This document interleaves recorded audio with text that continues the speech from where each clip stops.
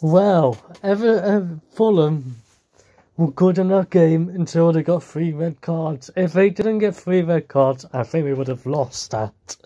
Because the way we were playing before they got their 3 red cards, we were absolutely embarrassing and abysmal. But since Sancho got a chance, which hit Willian in the hand, it all went downhill from Fulham then. 3 red cards, and Mitrovic, what an absolute idiot you are. If you do that to Roy Keane, you'll be not alive anymore. So you're lucky that you're still alive today. Or if you're against me, because you'll be dead. But well done to United for after the 3 red cards.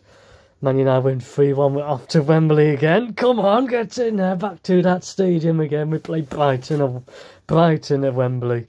Can we destroy Brighton and play Man City in the bleeding fan of the FA Cup? I want to see that. And we can beat them because our fans are more passionate than their fans ever will be. Because we're real fans. Their fans are plastic and empty seats. Losers. Come on, United.